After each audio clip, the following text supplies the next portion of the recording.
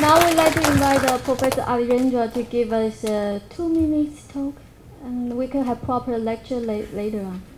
Yes. Hello.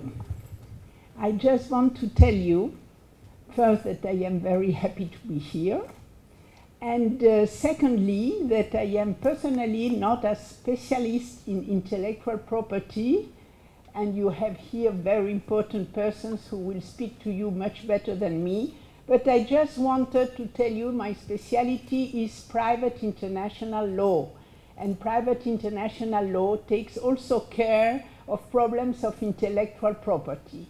And the only things I wanted to tell you is if you have problems about intellectual property with Europe, don't forget that for jurisdiction, because you begin with the jurisdiction before resolving the case, you have to take care of one regulation which applies in all member states, sometimes independently of the domicile of the defendant. And you have an article which says that 22.4, for validity in proceedings concerned with the registration or validity of patents, trademarks, designs, or other similar rights required to be deposited or registered, the courts of the member state in which the deposit or registration has been applied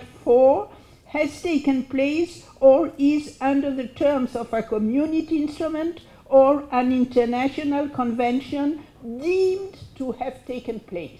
So you know with this article where you have to go.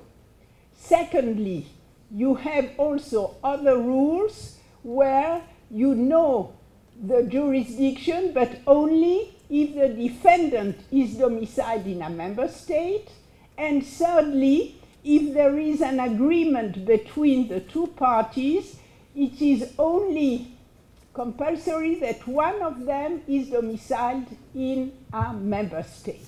That is for jurisdiction. Afterwards, you have the problem of applicable law. For that, you have another regulation, the Rome I regulation of 2008, which says which law will be applied by the jurisdiction.